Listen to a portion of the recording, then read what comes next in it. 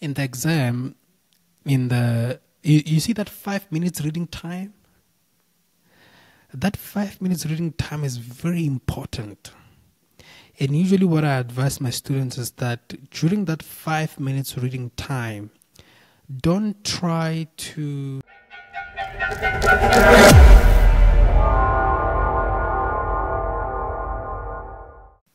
Okay. Quick one. Well, I know that this won't be quick either. I know it won't be quick. I know. But I had a student who actually asked me about finishing exams. Not finishing the exams as in finishing exams, but what I mean is that this student told me that he never finishes the exams. You know, like let's say the exam is like an hour, and then when that hour elapses, you find that most students are not done with the paper, right? They are not done writing, So that's where you find some students saying that, no, I didn't finish. Maybe I didn't answer this question and this question and stuff. So that's the type of finishing the exam that I'm talking about. So he told me that he actually has that problem, that he never finishes on time, And it started at varsity because I asked him to say, did you have the same problem in high school? I was like, no. So let's talk about that. Let's talk about how you can actually finish writing your exam on time. In fact, when they say, if the exam is 1 hour, maybe let's say 1:45, you are done. And you're just sitting there, be like, hey, looking at people like, oh, yeah. Have you ever sat in the exam and maybe you finish early and you're just looking at people who are like, that one course is showing him, that one. Why am I doing this? Why am I saying this? No, like you're looking like, that one.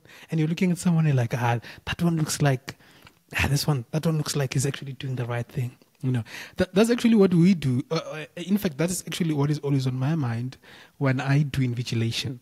When I'm invigilating, when I'm looking at the students, some students, their body language and then their facial expression can tell you that they are being chowed by the exam. And some students, when you look at them, you're like, oh, that one seems to be doing something right, Sorry about that, but this is just a funny thought that came to my mind. So how do you finish your exams on time? How do you finish writing on time? So this is what I told the student. In fact, let me not make it about him, but let's talk about this. So there is something that I call time management within the test or within the exam. How do you manage time when you are writing an exam?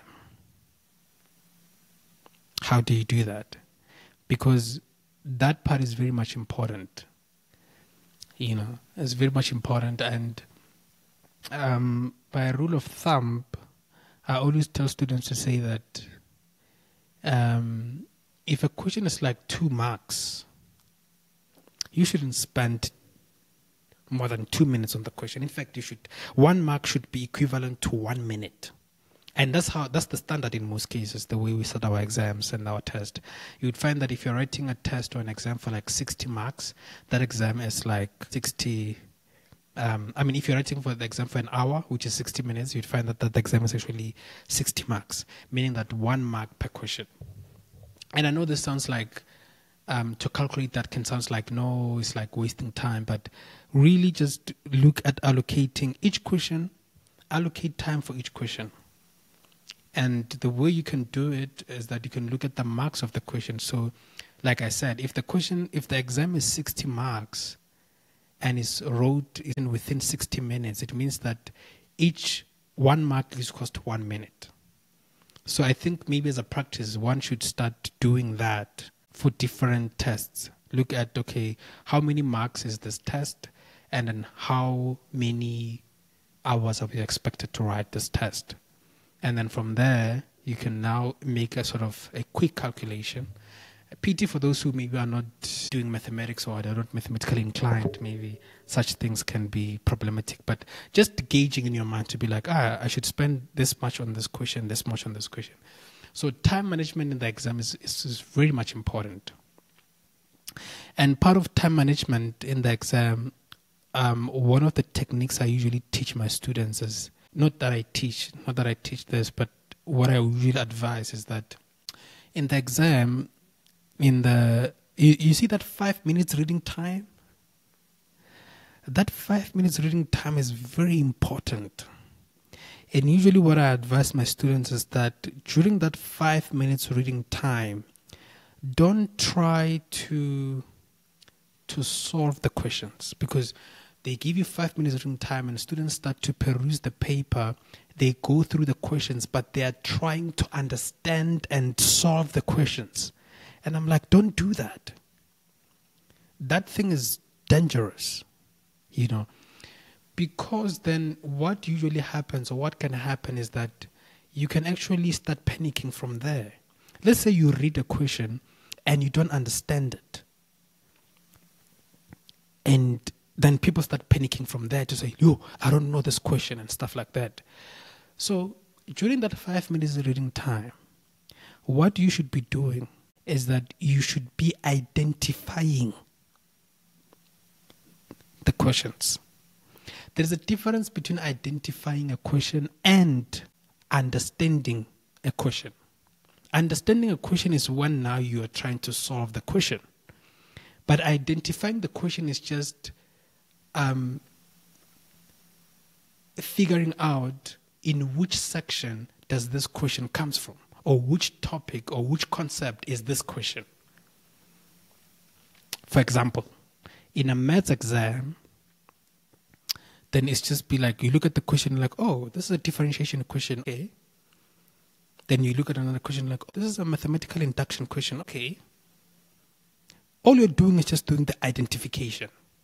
And obviously do the identification and look at the mark, right? To be like, okay, this is a question on differentiation. It's worth 10 marks. It means that there's a lot that is going on there. Then you move. Because if you try to understand the question during that 5 minutes reading time, depending on how mentally strong are you, but let's say you read a question, you don't understand it. And that, not that you don't understand it, but maybe because of the pressure now, I agree you are on that thing of like, I want to understand this question. And you read the following question, you don't understand it. Then you start to panic. I once saw a case in the exam where a student really fainted.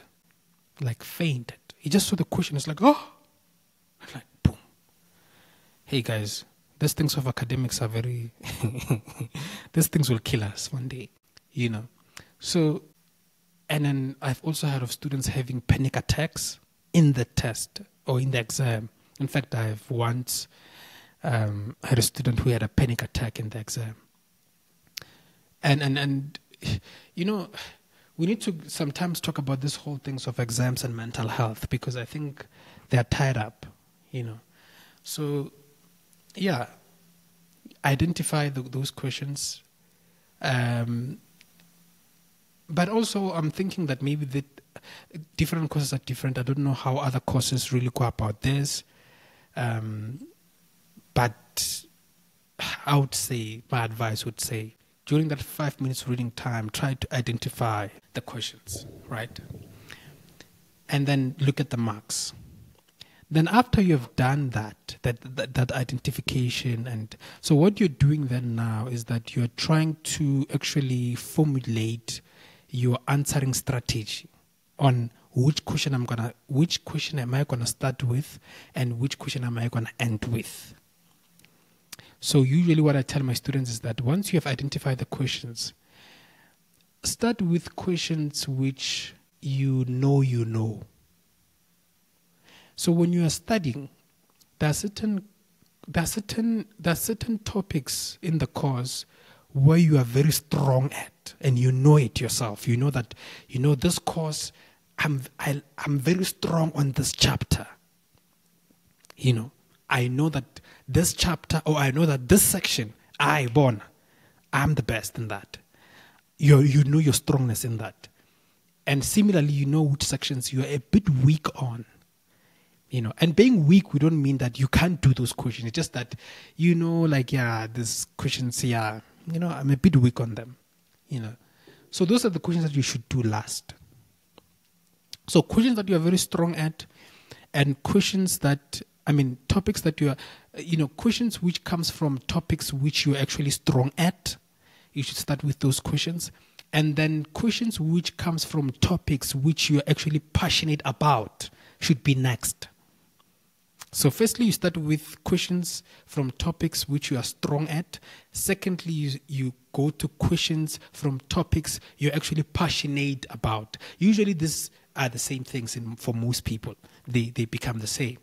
There can be a certain chapter which you just love. You're just passionate about it. Like, oh, I love this.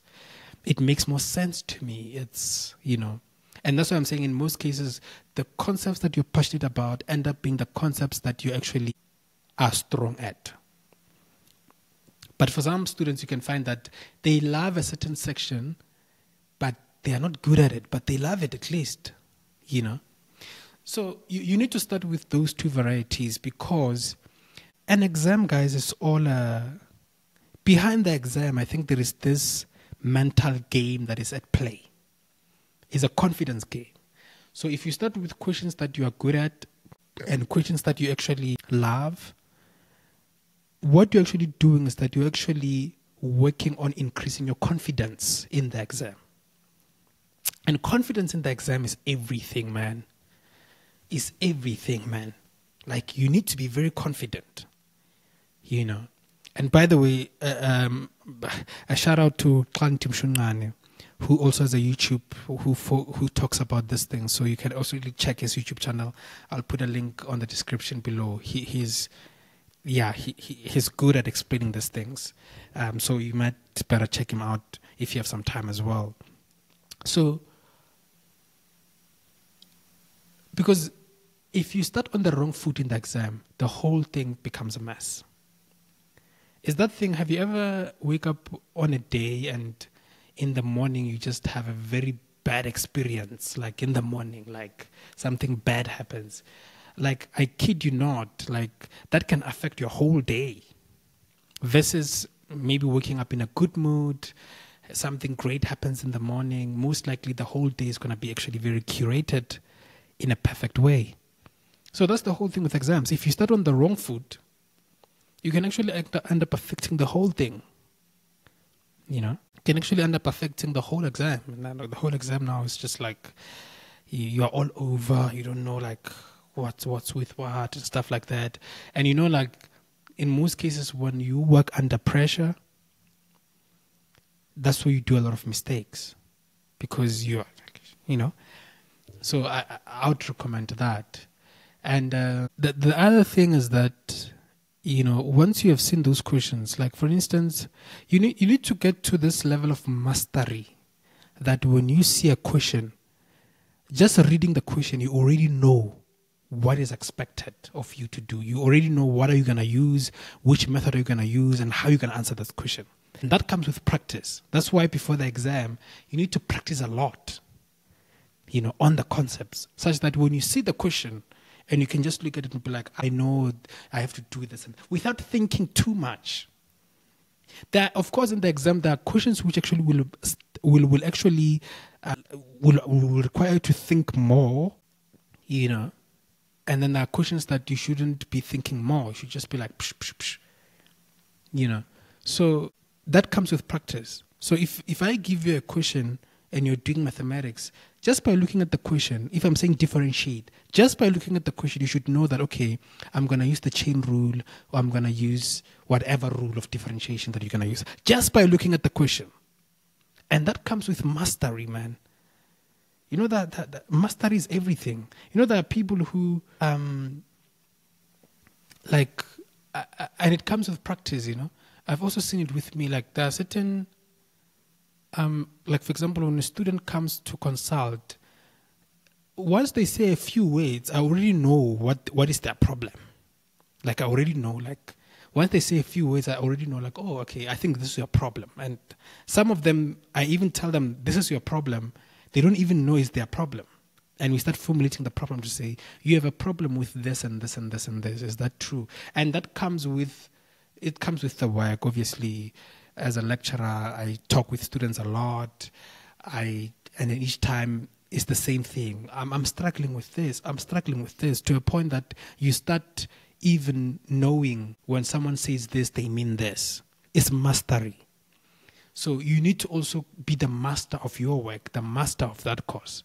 When you study a course, you shouldn't just be studying with, no, you need to master it to a point whereby, you master the topics or the concepts to a point where they are like second nature to you.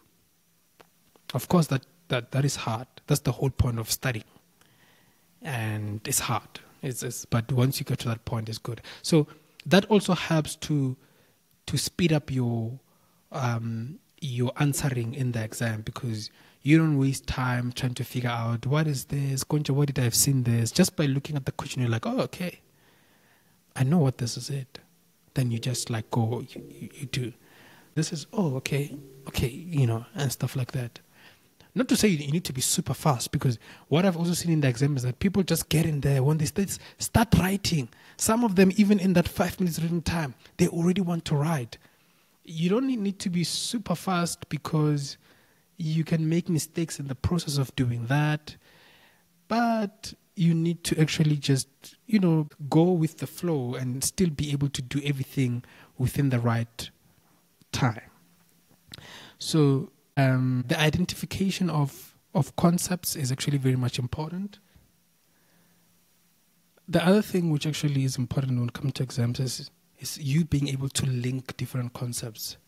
Because you'll never find questions which actually are just, they're just on one concept. You usually find questions which are actually on different concepts, So you need to be able to do that. So, the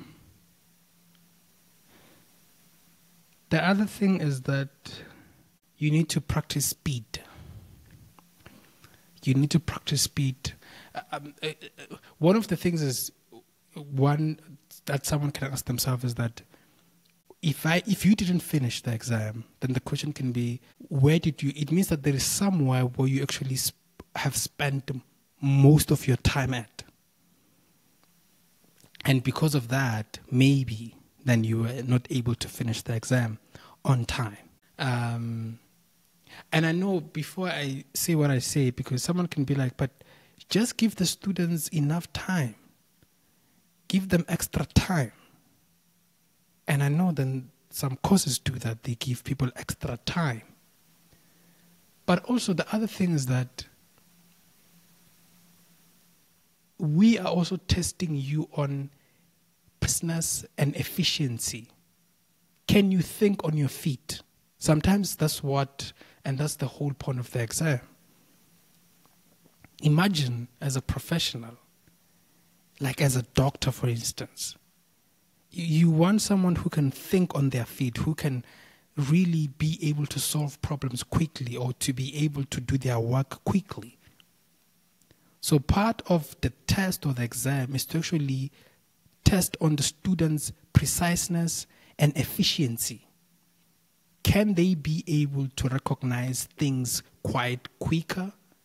Which sometimes is unfair, because then if somebody's a bit slower, but hey, it's part of the whole process, right? So one of the things you need to train yourself for is speed, or what you have to practice is speed. And usually the advice that I usually give my students is that before the exam, do a past paper exam. And that is when you have studied everything. Do a past paper exam and do it under exam conditions. Pretend as though you're in the exam. Do the paper. If the paper is like 1 hour, write it for 1 hour. If you didn't finish within that hour, then ask yourself why. Maybe I've spent too much time on this question. And then if that's the case, it means that, why did you spend too much time on this question? Maybe it's because I really do not understand the concept's very better, or maybe whatever the reason is, then you polish on that reason. You improve on that reason. That's the whole point. So, and then when you do that past paper, you do it starting with the questions you know and the questions that you love or you're passionate about, and leaving the questions that you're not strong at the end. You start with questions that you're very strong at, and you know questions that actually you're passionate about, and then you leave everything at the end. And then thereafter, if you didn't finish within, that 60 minutes, if the past paper was for 1 hour, then the question is, why didn't I finish? So it's more like you are self-diagnosing yourself. It's more like you need to understand yourself better, For example, when I was a student, like I used to spend too much time on questions which are very computational. Like for those of you who have done matrices, you know that matrices are very computationally heavy. I used to spend a lot of time on those questions, and I knew that, So then I started working on a strategy on how to can be faster on those type of questions, how to improve on my computational skills and stuff like that. Because, when you're doing maths, especially when you're doing abstract maths, pure maths, is that you don't count a lot. A lot of people think when you're doing maths, you're good with numbers. But maths, it gets to a point where it's no longer about numbers. It's something else. It's a different beast. So because I've done a lot of abstract maths, when I do maths which has to do with computation, I struggle because I'm like, you get what I mean? I'm not used to numbers in that sense of but it's something that I had to work on. So you need to also be doing something like that on your part. And then from there, that's going to teach you to practice speed, to say, okay, you need to practice speed in that sense. And it all just come down to all of the things that I've been mentioning in the video, to say, look at how much time you spend on a question, the time management in the exam, like you spend too much time on this question. So the idea is to actually distribute the time wisely within the questions that you're actually doing. And I think in that way, one can be able to actually finish their exams right on time. That's what I have to say about this topic of finishing your exams on time. I'm trying to figure out if I did forget something. The beauty thing about this is that if I forget something, I'll do another recording. Okay, let's go and get those distinctions, guys. This exam are ours. Let's do this.